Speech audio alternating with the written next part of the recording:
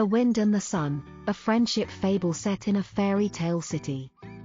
Once upon a time, in a magical city, there lived a powerful wind and a brilliant Sunday.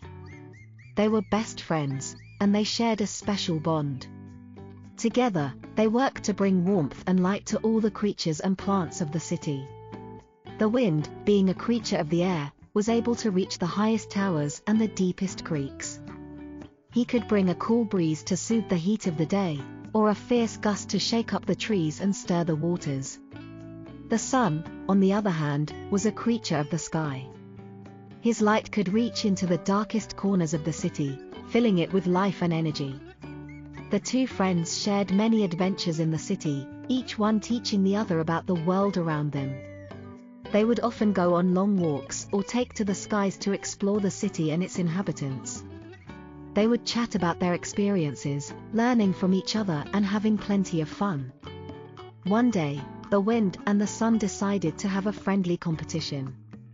They decided that the first one to make a traveler take off his coat was the winner. The wind started to blow as hard as he could, but the traveler just pulled his coat tighter around him. The sun then started to shine brightly, and soon the traveler was feeling much too hot.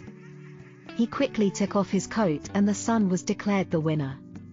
The wind and the sun continued to be the best of friends, learning from each other and making the city a better place. They were a reminder to all creatures of the power of friendship, and that sometimes even the greatest of adversaries can be friends.